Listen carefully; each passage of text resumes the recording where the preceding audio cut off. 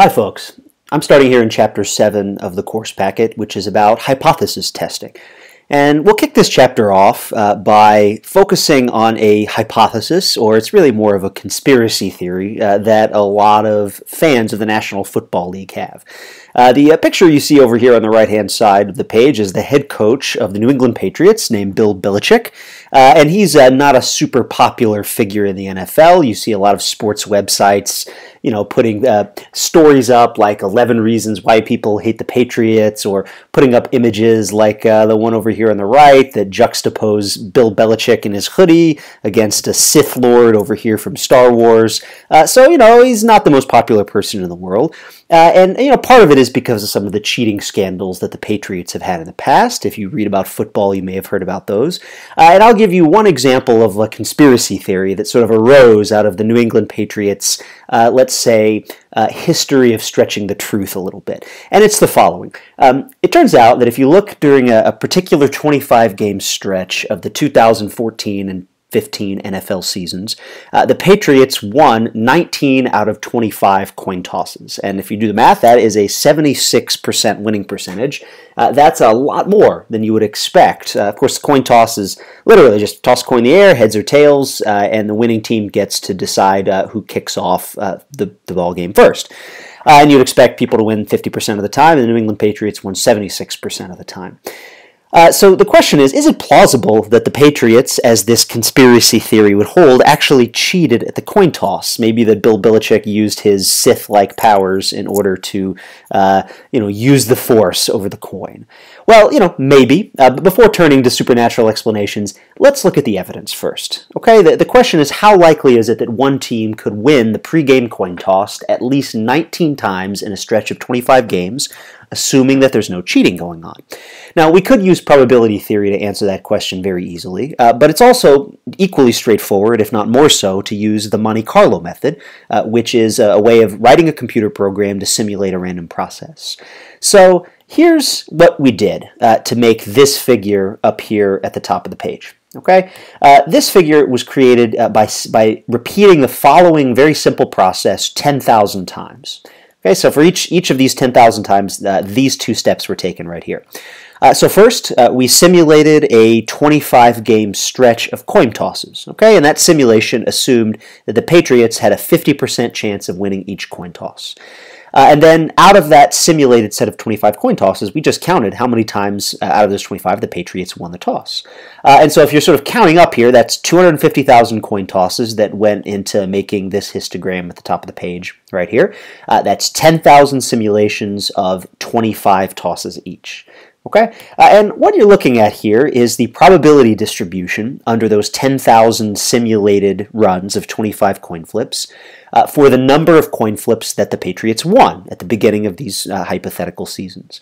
And you can see, on average, they tend to win about 12 or 13 games. That's the average of 25 coin tosses with a 50% chance of winning. Sometimes they win fewer than 12 or 13. Sometimes they win more. And yes, sometimes they even do win as many as 19 or even 20 or 21 times out of 25. And so the idea is that this probability distribution here is giving you some context for the number 19. We can ask the question, how plausible or how likely is it that the Patriots would have won at least 19 coin tosses out of 25 coin flips? And what you're seeing in this histogram provides the answer. Up to Monte Carlo error, that probability is this red area over here on the right, the probability of getting 19 or more, and that is a little bit less than 1%. It's 0.0062, or about 0.6%. Okay, so that's a small number, and that sort of gives grist for the mill for all the conspiracy theorists in the NFL. We're not going to kind of weigh into this question. If you really want to read about it, I kind of give my little take over here in the footnote as to why it's probably not very plausible that the Patriots actually cheated at this coin toss over here. But rather than focus on the result, what I'd ask you to do here is to focus on the process, because this example here has all of the steps of hypothesis testing, which is the subject of this chapter. Okay, and step one is to specify a null hypothesis, and in this case, and we sometimes denote the null hypothesis with a little h sub 0 or h naught.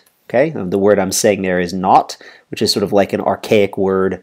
It's an A right there, an archaic word for 0, H naught. Okay, and what that null hypothesis is in this context is that the pregame coin toss in each of those Patriots 25 games was truly random. 50% chance of winning, 50% chance of losing. That's step one. Then in step two, we quantify the measure of evidence against the null hypothesis by using a test statistic. Okay, and so here the test statistic was simply the number of Patriots coin toss wins out of 25. And that measures, the bigger that number is, the more likely it is that the null hypothesis is wrong. Step three, we calculate a probability distribution for that test statistic, that is the number of Patriots wins, assuming that the null hypothesis is true. And the way we did that here was pretty straightforward. We ran a Monte Carlo simulation 10,000 different times of 25 coin flips each, assuming an unbiased coin, that is assuming the null hypothesis. And that, oops, I didn't mean to do that. That probability distribution was exactly what you were seeing in this picture right here. Just this histogram is a Monte Carlo approximation of that probability distribution. And then finally, step four was to use this probability distribution as context to assess whether the null hypothesis looks plausible or believable in light of the data. And you know, the answer is rarely definitive in this. There's almost always going to be some positive probability associated with your particular data under the null hypothesis. Here that number happens to be small. We call that number the p-value, as we'll learn later. This is the context for that number, for the number 19. And so we're kind of mapping things onto a probability scale.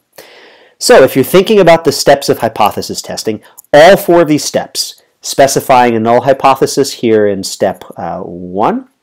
Okay, let me erase here. In step one, specify the null hypothesis. In step two, specify a test statistic, in this case the number of wins. In step three, simulate or calculate in some other way the probability distribution of the test statistic, assuming that the null hypothesis is true. And then finally, use that probability distribution for context to see whether your data is consistent or inconsistent with the null hypothesis. All hypothesis testing have those same four elements, and usually the most difficult part of all is going to be right here in step three, calculating that probability distribution of the test statistic. The essence of the problem is that while for this case we can just flip coins, in most cases we can't. The world is more complicated than coin flips. Luckily, however, there's a very, very general way of proceeding with step three. It's called a permutation test, and that's what we'll learn about in a future video.